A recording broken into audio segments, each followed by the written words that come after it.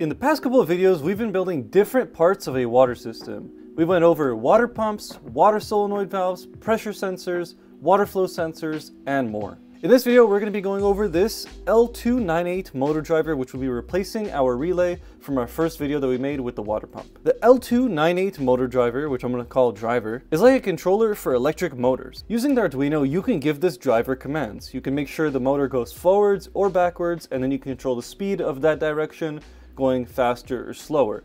And you could do each motor individually. With our old system, we had a relay to turn on the pump, on or off, and that's all we had for control. This is going to be replacing that relay and giving us a lot more to control. Surprisingly, the water pump we've been using has been able to build up enough pressure to cause leaks and problems with our project. So this is going to help us solve that problem because we can lower the water flow or bring it up depending on the situation. But at least we have that control now. It's not just on or off. One thing we can't do with this pump, unfortunately, is reverse the direction of water, like we did with the peristaltic pump from a previous video. If you want to see that, I'll post a link in the description so you can see how that pump works and compare it to this one. For the L298N to control a motor the way it does, it's going to need a couple of specific components on here that allow it to do it. The key component in the driver that allows it for motor direction control is the H-bridge circuit. An H-bridge circuit consists of 4 switches that can be turned on or off to control the flow of electricity. By switching these switches in different combinations, the driver can control the direction of the current to the motor. If you want to learn more about H-bridge switches, I made a video where we actually made one ourselves using a normal switch, and I go a lot more into detail on how to reverse the direction of the switch, and I show you exactly how it works and how to make it yourself. For speed control, the driver uses a PWM to regulate the amount of power delivered to the motor. PWM stands for pulse width modulation. PWM involves switching the power supplied to the motor on and off at a high frequency. So imagine if I have a light switch, I'm flicking it on and off and on and off over and over and over, and then I'm changing the time between the on and off and how long I'm leaving it on. And by doing that, I can control the speed of a motor. In the future, I'm definitely going to do a more dedicated video to this driver, but today we're just going to get it working in this water system so we can replace that old and annoying relay. And so we can stop having water leaks because the pump just turns on right away and the pressure builds up and then table full of water. When it comes to wiring the L298N, it can get a little bit complicated because there's a lot of plugs and each plug does a different thing. So quickly, I'm going to put a picture up on the screen and we're going to go over what everything is and what everything does so that you can figure it out on your own instead of having to zoom in and try and follow why I'm plugging in things the way I do. You've got 2 pins here and 2 pins here. These are for both of your motors. Both motors have 1 and 2 and then 3 and 4. It doesn't matter where you put the positive and where you put the negative, just keep it consistent between the two. The reason for that is because we're going to be reversing it when we reverse direction of a motor, so it doesn't need to be an exact thing. Then here you have 3 inputs. The first one is a 5-volt signal from the Arduino, which is used to control different things here in the signal side. Then in the middle you have a ground, which is going to be the ground for the power supply, and then you have a input for the power supply, because the motors are going to be using a lot more power than what the Arduino can supply. In my case, this thing is built, I think, 5 volts to 32 volts. I'll put it up on the screen because I don't remember exactly. And we're only using 24 volts, so we're good. So our 24 volt will go here, then our ground for our 24 volt will go in there, then our pump positive and negative will go there. We're not going to use a second pump, so we don't need this. Then we have 5 volt to the Arduino, and then we have 6 plugs right here. The 6 plugs here are used for motor direction control and motor speed control. Starting at the bottom, you have ENA. This is the speed control for motor number 1. So this one gets controlled by the first pin at the bottom right here. Then after that, you have IN1, IN2, IN3, IN4. These are used to switch the direction control of the motor. In the code, it's going to make a lot more sense, but I'm going to show you that we're only going to use IN1 and IN2 because we're only using pump number 1, or sorry, motor number 1. Then after those 4, you have another ENB this time. So we had ENA for speed control for motor 1. Now we have ENB for speed control of motor number 2. Sometimes they come with these little, it's a little bit hard to see, but on ENA and on ENB, you have this little jumper. We're going to be removing that when we connect our pin so that we can control it ourselves. All the jumper is doing is jumping from the speed controller pin to 5-volt pin, which is max power, and then it's just always going to be max power.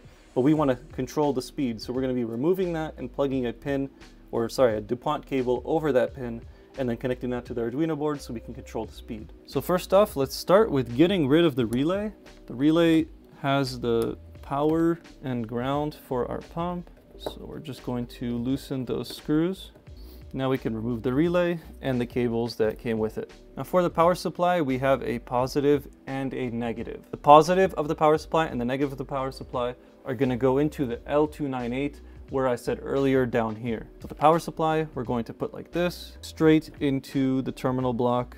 Then we're going to close that up. Then we're going to need the ground of the power supply, and that's going to go into the terminal block in the middle. Then one thing I'm going to do that I haven't done in previous videos, and I had a commenter actually call me out on it, is you should always be connecting your grounds all over the place so that they're consistent. So I'm going to be connecting a ground from the Arduino to the ground of the power supply using that terminal block. So I'm just going to run this little cable in the hole right here. I have to open it up a little bit, but this is important to do to make sure your signals are good and that they're being grounded. Then I'm just going to run that ground into a ground on the Arduino board, and the power supply will go eventually into the power supply, but for now, while I'm playing with it, I'm going to keep it off of power. Then we have the positive and negative from our pump. That we're going to plug into output 1 and output 2. I'm going to put power into output 1. So we have our pump connected, positive and negative.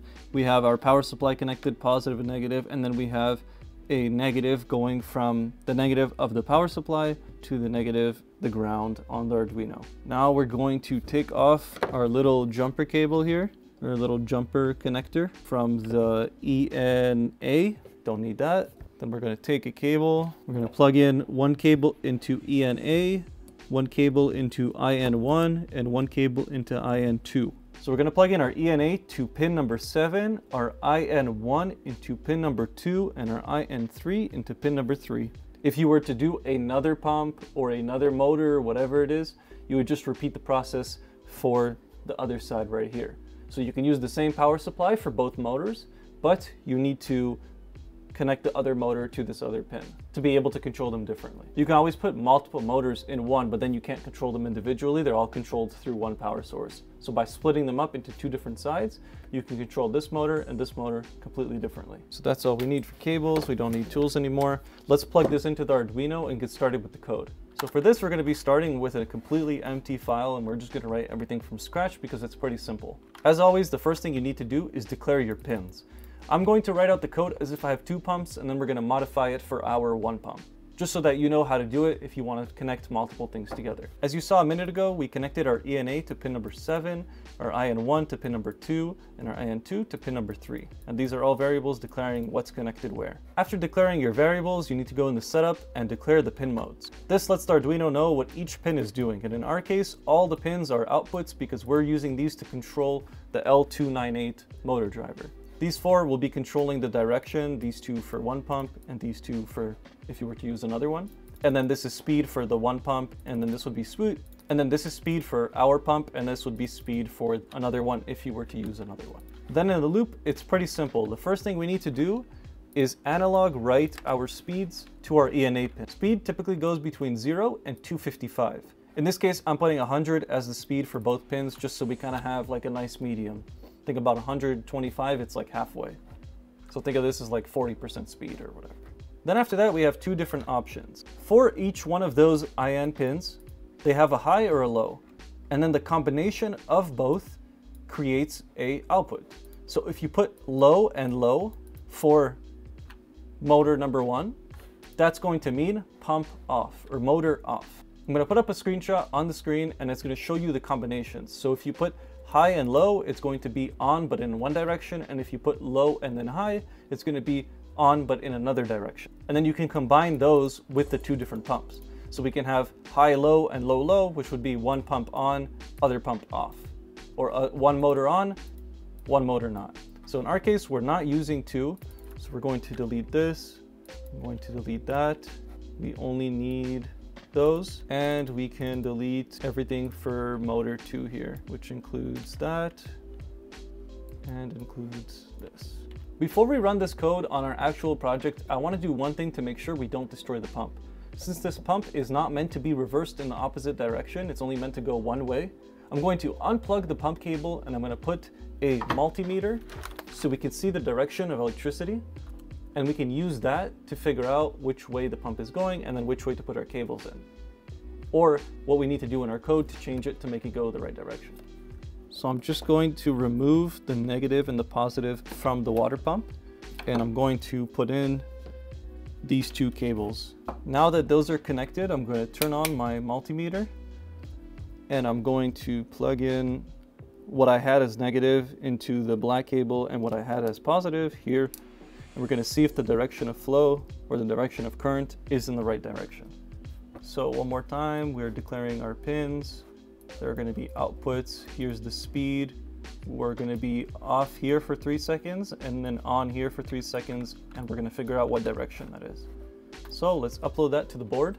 And you can see, even though the code's running, our power supply isn't plugged in, so we're not getting anything on here. I'm going to plug in the power supply, and then we're going to plug the Arduino back in. Now the code's going to take a minute to run, and then we should start seeing a volt on there. It's a little bit hard for it to read, but we're getting 0.043 volts to this. Now if I was to reverse these, which I'll do right now, I'll unplug this, put that there, and then this one right here, we would be getting now a negative number, which means the positive from the voltmeter is connected to the negative of the motor, and then the same thing on the other side. So we actually had it the right way around. So if you put high on motor 1 pin 1 and low on motor 1 pin 2, you will get forward direction. And then if you were to swap those, so it was low and high, you would get reverse direction. So I'm going to unplug those. I'm going to unplug my power supply. I'm going to put it back in the water pump, and then we'll run it with the water pump and see if it works. The pump is plugged in. It's not pushing any water out. Let's see if we put our speed higher, if it will do anything. So I'm going to put motor speed at 200. So now the motor is starting to spin. Now I want to see what number I can get it to where the motor isn't too weak to push water, but I can lower the water flow a lot more than this. So I'm going to lower it down to 150, and we're going to see if the motor can push water now. Now we're going to unplug the pump, dump this water back into the main container. I want to run it again, but I want to see how low we can get the motor speed to be before the pump is too weak to push water. Because in our case, we're not just turning a wheel, we're actually pushing water and at a pretty high velocity. So I put it at 120 and I'm running it. I'm just going to plug in the pump. Let's see what happens. So it looks like 120 is a bit too low. Let's bring it up to 140.